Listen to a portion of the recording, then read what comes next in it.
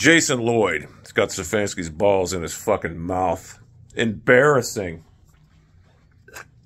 Well, guys, he doesn't have his quarterback. You can't judge him. He doesn't have show. Why not? Brian Daboll and Robert Saleh are operating with backup quarterbacks, basically. They're 6-1 and 5-2, respectively. I never knew you had to have a great quarterback to be able to do a regular rudimentary coaching skills. I mean, those guys are 6-1 and 5-2, respectively. Kevin Stefanski, I mean, with a garbage roster compared to ours. Kevin Stefanski's 2-5 with a stacked roster. And you know why those guys are 6-1 and 5-2, respectively, and Kevin Stefanski's 2-5? Because those guys' teams will run through a wall for those coaches, and they actually coach to their team's strengths. It's one thing Stefanski hasn't done in 3 years. Has not. Last year, it was a 20-yard box offense. Remember the 20-yard box offense? The 2 tight end set, the most boring, prolific, garbage offense. I shouldn't say prolific because it was boring and it wasn't even productive, but it did do good in 2020, the strike season. But anyway, the same offense that chased Stephon Diggs out of Minnesota. The same offense that chased Odell Beckham out of Cleveland. That boring offense, which, by the way, I wish we were using right now. Remember the 20-yard box last year? Why is it Kevin Stefanski, the most conservative, boring, 2 tight end, sorry-ass offense, decided this year he's going to throw the ball all over the yard with a career journeyman quarterback? Doesn't make any sense.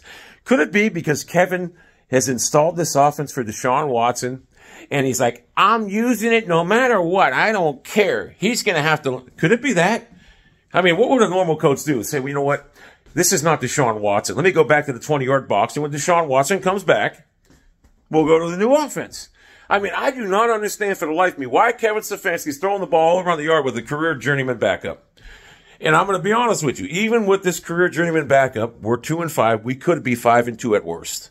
I mean, let's look at the opening game. Jacoby Brissett comes out. He looks terrible.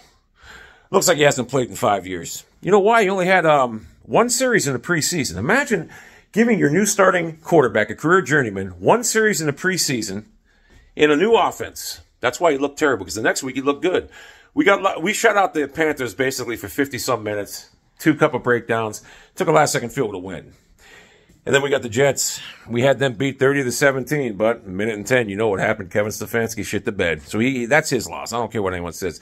Yeah, the defense had breakdowns, but you guys don't understand. Kevin Stefanski's the head coach, all right? He's not just the offensive coordinator. He's the head coach. That's on him. So instead of being 2-0, we're 1-1. Then we get the Steelers. We tried to lose that game, but we played relatively good. They were terrible. We're 2-1. We should be 3-0. And then we get the Atlanta Falcons. And what Kevin has the worst coaching decisions ever that game. I mean, oh my God, the end around of David Njoku was a terrible decision. The going for it instead of taking points on the road without your 2 defensive ends in the game, whatever. He lost that game. So we go to 2-2. And then we get the San Diego Chargers. We're up 14-0. And we blow that game. Even though Staley gives us a chance to win at the end, we miss a field goal. People say, if you don't miss that field goal, doesn't matter. We missed it. That's Kevin Stefanski, because, you know, we got the ball back. Instead of getting yardage, he tried an end around to Kareem Hunt, and he tried to sweep the Kareem Hunt. They're guarding the sidelines. He ran right into the defense. It was the stupidest call ever. Should have had Nick Chubb run up the fucking gut, get 10 yards, kick a field goal, game over. And then we get the Patriots. We're down 10-6 at halftime. In a game where you have one of the best offensive lines, the best running backs in football. Why you don't even try to run the ball? You just say, we're going to throw the ball around the yard, play right into Belichick's hand. If you put 9 guys in the box, Kevin just folds. He won't even attempt to run. So we lose that game. We get blown out. Then we play the Baltimore Ravens last week, and we're up 10-3, have momentum, and he does a stupid challenge that was going to result 7 yards at best. It turns the tide of the game, flips field position, gives them momentum, and we lose the game. I don't even need to talk about the final call and the final drive when we went for a touchdown. Oh, if you score a touchdown there, you left too much time on the clock. Lamar Jackson would have just been Lamar Jackson and scored and won the game. The bottom line is Stefanski's 2-5 with a stacked roster. Those other guys are 6-1 and 5-2 respectively with half the talent we have. When are we going to start holding this coach accountable for these losses? That we should not be 2-5. At worst, we should be 5-2, but we legitimately could be. Honestly, we could have won every game this year.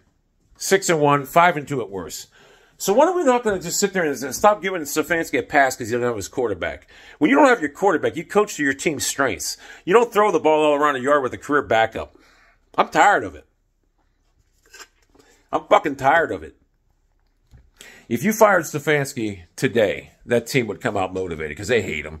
I'm not going to say they hate him. They just don't play for him. They don't run through a wall. Have you ever seen Stefanski leave his little island and talk to the players during the game? No. No one's allowed to even approach him unless you're Jimmy Haslam's grandkids. And you can go sit behind him and hang on him, whatever. And, you could tell he was pissed off about what's he going to do. He's a puppet. Jimmy Haslam, you got a problem. His name's Paul DePotesta, but your other problem is Kevin Stefanski. I don't know Kevin Stefanski to operate with anything but a 20-yard box. I mean, he chased Diggs out and Odell Beckham. How about he got two, what the fuck was this? Two shovel passes within 8 plays? I mean, come on. Stupidest play calls ever. You need to fire Kevin, Jimmy. I don't know how you're accepting 2-5 there's no way we should be 2-5 right now. There's no fucking way. And I don't want to hear when Watson comes back if we go 6-0 with Watson. See, I told you. If Deshaun Watson was our quarterback right now, would we have a better record? Fuck yeah, we'd have a better record. But that doesn't mask Stefanski's inadequacies. When you know you don't have Deshaun Watson, you should not be running an offense, fucking throwing the ball around the yard with a guy that's fucking horrible. Jacoby's terrible. We already know that. Why we don't have defensive tackles is beyond me.